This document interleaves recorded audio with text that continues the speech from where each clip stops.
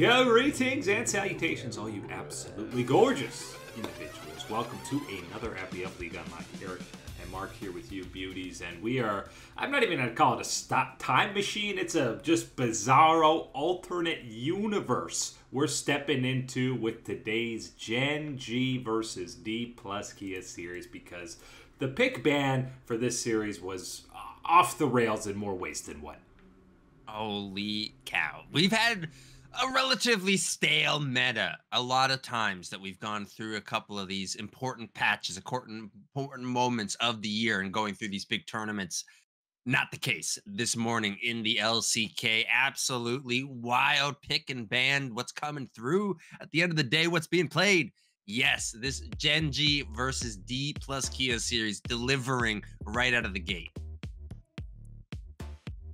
At the very least, the first game is standard-ish, standard enough, you know. We get, okay, a Malphite Cassante matchup, sure, but mostly, aside from a Ziggs bot, which is pretty meta these days, pretty standard. I will say I have never seen a Malphite ulting away from a team fight more often than Kingen had to in this game.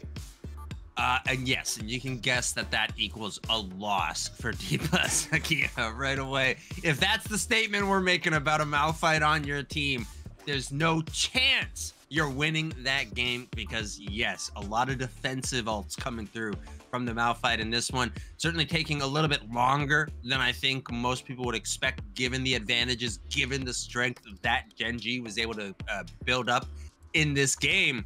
But more or less a cautious approach from this Gen G, even though they did have the advantage, they did get the drop, they did get all these plays off to get the early advantages on their side. Once they pick up Mountain Soul, it is a go for Gen G. They pressure on through and take the Nexus. Yeah, and really all it takes for them to get a big lead, get the first Baron, is one pick on a support, and when you have an incredibly fed Ziggs, the other four members, again, with no Malphite ult because Kingen used it earlier to escape, there's zero pressure. They can't even get through the minefield of Ziggs, so an easy 5v4 to get the Baron and eventually coast to a game one victory. So heading into the second game, you might say that Ziggs was a bit of an issue. We couldn't do much, but no, that's not the issue. We got something else to prioritize. We get a first pick Nasus for Showmaker, which we've already seen him pull out, and then you get the clutch Garen flex to close things out for Chovy. We've heard all about this being spammed in solo queue, but here it is, 2024. It is a Garen Nasus mid lane matchup, the thing everyone wants to see.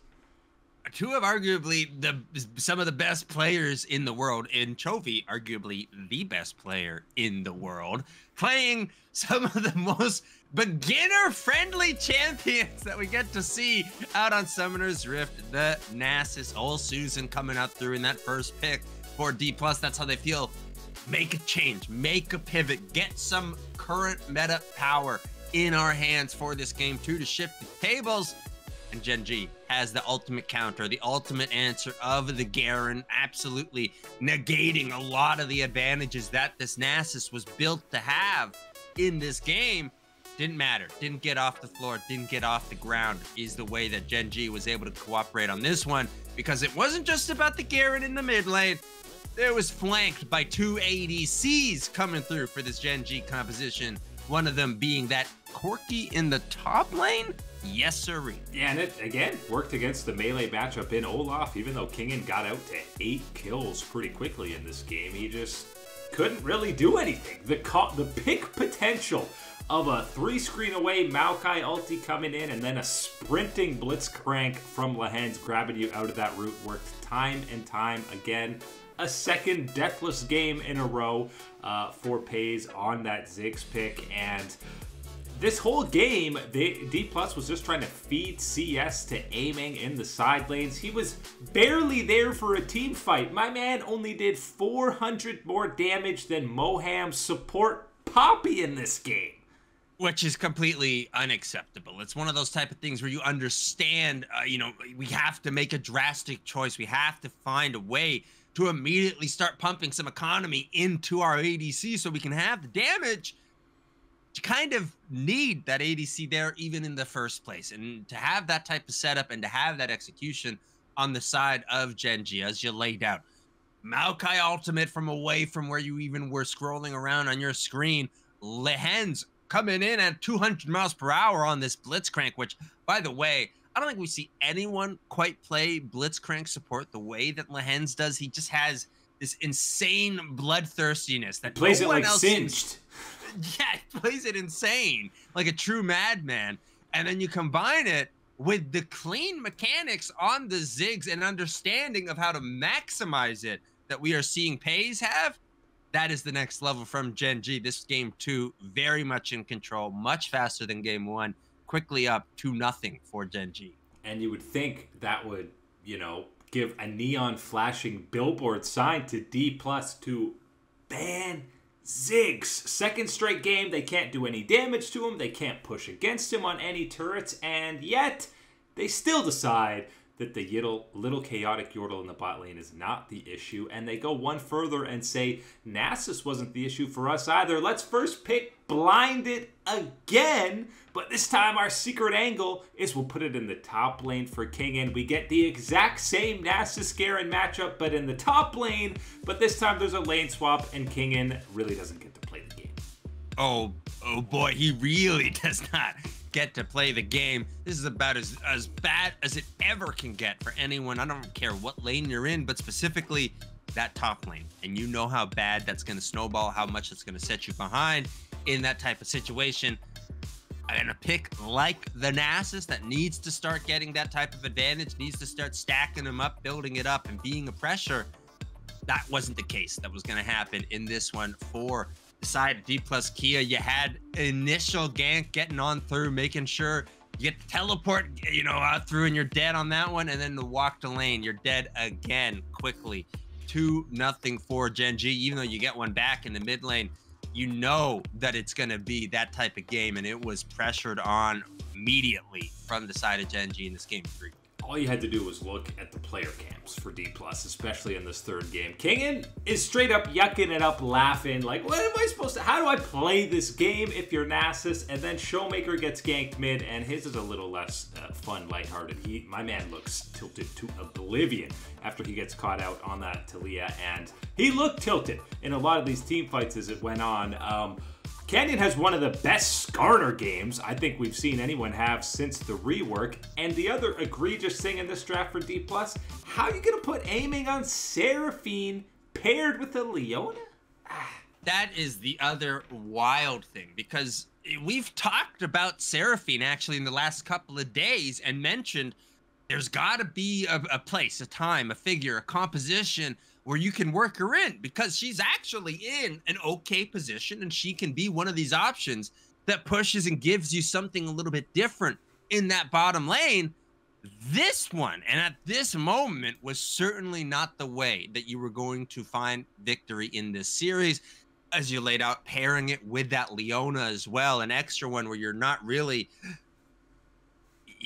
enough. Yes, you're locking it down. Yes, you're getting some CC. Yes, you've got some tankiness. But it's not going to matter when you're faced up against a Corki and a Ziggs that are just free firing on the side of Genji. Throw in the Skarner making all the tankiness and all the extra CC moves for this team. It was over. It was over, very much so from the get-go in this game 3. Clearly a mental boom at this point, and one that's, you know, again, it's not any shame really on the side of D+ Key. It's completely understandable to be broken this way by a Genji, by, again, a Ziggs that gets through in the draft. So many times we talk about it. Find the consistent angle in your defeats and where you analyze them. Yes, some of it can be on execution, but sometimes it's as simple as going, okay, do it with something that's not that. You didn't even challenge Genji to that today. At least they killed Pays a couple times in that third game. He doesn't go deathless the whole series, but this is now, since Chovy has joined Genji, D+ hasn't beat them. That's like 3 years we're approaching that they've been unable to even beat them. And you go and you look at the differences here, and right, we do feel better about this D+ Kia than we did at the last in spring. And you go back to spring, and this was a D+ Kia that was able to take Genji to 5 games, a full-on series. Now, 3 games. Is that either a statement And it about was how never in doubt D+, that Gen G was going to win any of these games, by the way. No, and is that a statement about D+ Kia or a statement about Gen G? Because yes, D+ Kia is better, and I feel stronger about them this split than I did last split. But Gen G is even better and even further ahead than they have ever been in this top seat atop the throne of the League of Legends world. Yeah, they were hardly tested on the day. Now the question is, how much of this Game 3 tilt carries over for D+ as they head into that losers bracket to play, obviously, the loser of the next round. And that next round of LCK action is, yeah, it's a little bit of a banger when you're talking T1 Hanwha Life get going the very next day. And obviously, you look at regular season, and you should say Hanwha should be favored in this. They beat them both times. T1 only took a single game off of them, and a lot of the wins were pretty convincing, and a lot of those wins came directly from the top side of the map for Hanwha. That's immediately where you're looking in this matchup, specifically Zeus versus his grandpappy Doran on that top side. It almost is a matchup where, regardless of either player's form heading into it, we've ended with the same result. And that has been Doran domination for whatever squad he's been rolling with against Zeus. And we step into that once again in this series. And it goes up against what we saw in the previous series for T1, the lead up to this one, and how you can talk about where their power level was in building up. Zeus having important performances, impactful moments for the squad is certainly something that you haven't seen at the lowest of moments, the lowest points for this T1 lineup. So you can bank on that a little bit if you're T1. But as you laid out, the history, the numbers, they're all there for Doran. That is certainly where you got to be putting the advantage in this series early for Hanwha Life. And how about, obviously the picks that Zeus were doing in that series against KT. We got the Vayne. We've seen other 80 carries coming out of him. And now you see what this pick ban was like in the D+ Gen G series. And I feel like T1's going to be having an absolute field day in this pick ban, whether it's flexing champions into different roles or just pulling something out, either top lane or bot side for Kyria, that Hanwha Life is absolutely not prepared for. I'm going to say maybe a 3 out of the 4, a 4 out of the 5, whatever signs are pointing towards Hanwha Life from the regular season. And the signs that are pointing towards T1 are the signs that are from this series today, Gen G and D+ Kia, where you see just how open the meta can be in this playoffs and what we have right now and how different it can be and what options, as far as flexing as well, that we just see with the composition with Gen G, flexing through all 3 of these, the Garen, the Ziggs, and the rolling through, excuse me, sorry, I'm blanking on it. Ziggs. Corki. There we go. Of course, the Corki. Trying to erase it from your memory. I get it, You might want to, and if you're having to go up against him in this one against someone like Zeus, we talk about these ranged options in the top side that you talked about with Vayne, Corki can be thrown into that type of list. So if you're believing in the meta, the wackiness, the openness of it right now, and the cooking of T1, that is your angle in this series to find what I'm going to call right now an upset, even as crazy as that sounds to say, against T1 in a playoff series. Yeah, I mean, if you removed the team names, you would 100% be saying Hanwha should be and will be favorites heading into this set. But T1, regardless of how regular seasons go, T1 in playoffs versus in the regular season is always a different beast. And how about the other guy we haven't highlighted from the last series, who was the real star, was Guma, playing that Nyla pick, the confidence, the alpha status that this dude is playing at. All you need to see are the comms where you have 4 T1 members walking away saying, don't fight, don't fight, don't fight. And Guma just screaming, look, look, look, look, look. And he goes in 1v4 to set something up. So Guma is feeling himself right now. I think that it's been noticed by the rest of the T1 members as, times have gone on in this year, and as you've had the ups and downs all over the place, they've noticed that what has been a pretty darn consistent one is the performance of Gumayushi and what he can do. So I think they're trusting in that decision making in these big moments to make these type of big plays for the team. Absolutely one of the guys that you got to be looking at, and you're looking at through and finding, where do you find these edges for T1? That can be one down in the bottom lane, because Viper has been good.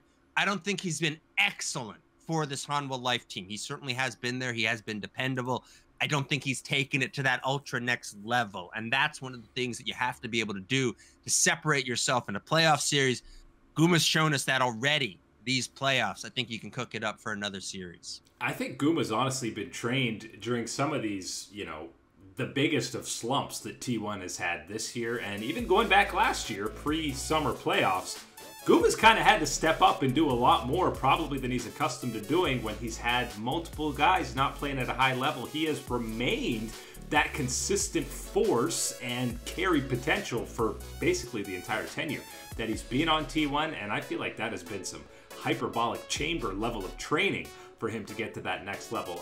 Last matchup here for me to look at is I'm favoring Zeka right now. I feel like even though T1 looked a lot better last series, we're still waiting for Faker to kind of rev up to that playoff level. Yes, that's going to be one of the things that I think you step away from the last series knowing that he was impactful, but it wasn't the unkillable Demon King. Of course, the legendary status that you can build him up to. His global taunt certainly was in effect. That's certainly something that I think we can count on always best being passive in the game. Something that you're going to have to account for in these games if you're T1.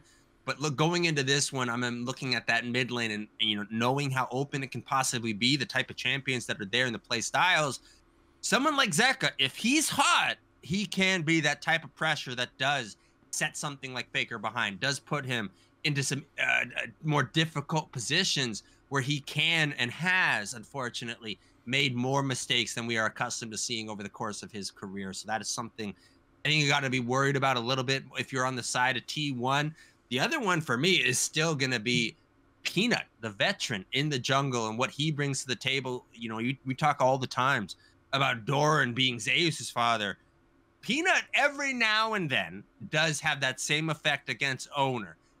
He is also liable to sometimes forget what's going on and put on the SKT Peanut jacket and throw it back over to T1. Yes, so we got to be careful about that one, but that's certainly an area that I'm also still identifying in this series. And now that he has the options more, like Sejuani and Maokai, to play these tanky junglers that are, can absolutely be paired alongside all the AP junglers that we're seeing in the current meta, you feel even a little bit better about Peanut. But T1 versus Gen G feels like an inevitability. The question is, are we getting it in the winners final, or are we waiting all the way till the grand final? Because T1 in a loser's bracket run is always a fun time.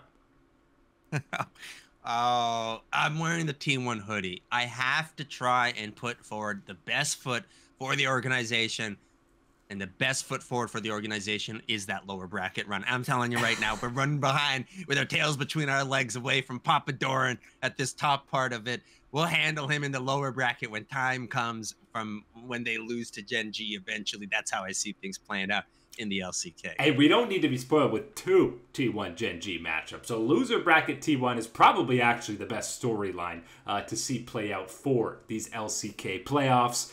The worst storyline to see play out in the LCS is an absolute mega choke job from Cloud9. And listen, I'm not trying to summon this or anything, but with the way that the FlyQuest series ended, maybe there's a little bit more concern. I know 100 Thieves or Dignitas, either one, are a complete shell of the other top three teams in the LCS, but back in my mind, we've had some Cloud9 rosters that have dominated for 80% of the year and then somehow choke it away in playoffs. I'm hoping and praying that doesn't happen to this roster, and it shouldn't, right?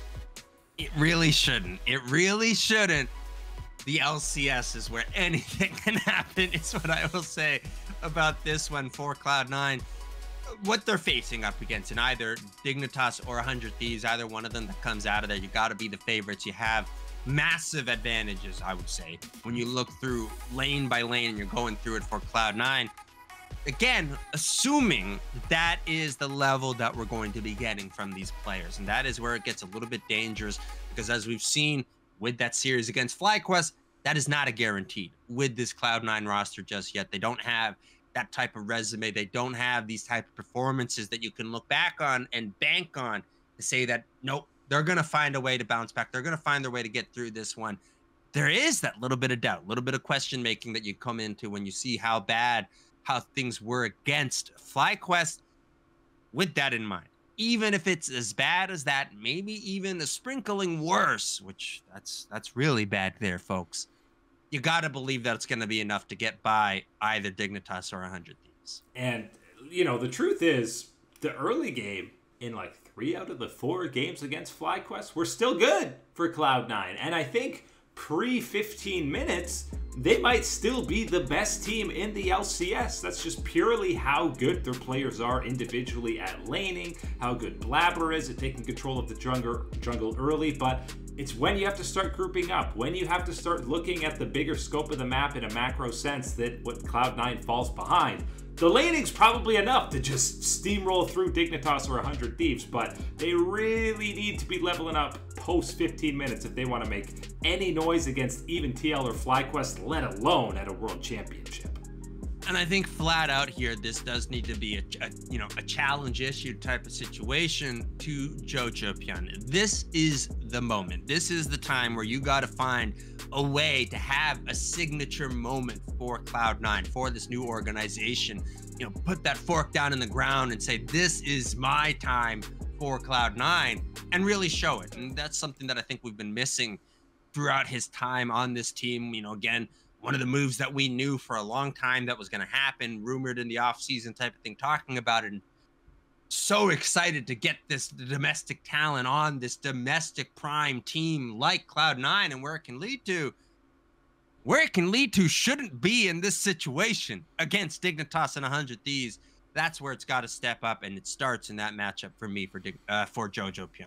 And, you know, the main thing we've heard, scrims for Berserker, I think I heard him say 15 deaths for JoJo in one of the scrims. He said he's never seen that before, so he's impressed that my man's making history for Cloud9. But anything short of a swift 3-0 out of 100 against 100 Thieves or Dignitas from Cloud9 will be disappointing. They need to get some momentum heading into a rematch against either Team Liquid or FlyQuest in the next round. But that is it today for Liga Unlock. Eric and Mark with all you beautiful people. As always, thanks for hanging out, and we will catch you on that flippity flip.